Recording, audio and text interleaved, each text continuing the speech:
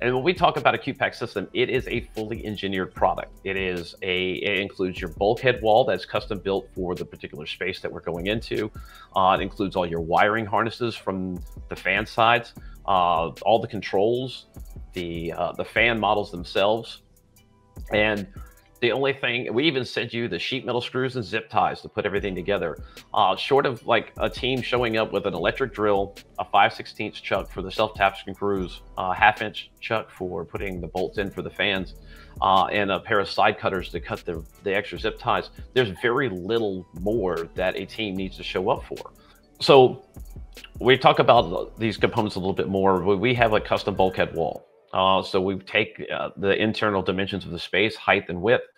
We always say go floor to ceiling, wall to wall, because what it does, it can work with any existing system. We're really only limited to static about 9.5, 10 inches. We can get up that far.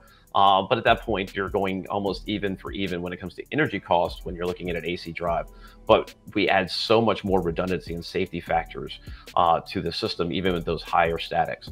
But then it's a matter of just putting airflow in a space.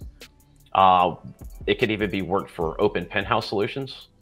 Sometimes an enclosure needs to be built by the mechanical contractor or the team on site, but then we can fit our Q-PAC system inside that enclosure. We can also configure them, if space provided, to add door for access to the coil side. A lot of cases when you're opening up some of these air handlers, the double width, double inlet blowers of the blower system in general has walking access or to the coil side for doing any cleaning or maintenance on the drain pans and things like that. And by putting in one of these bulkhead walls, you do sometimes lose some of that access. And if there's enough space and we can move the fans around inside the array, we can even add an access door, which eliminates that ability to get to that coil.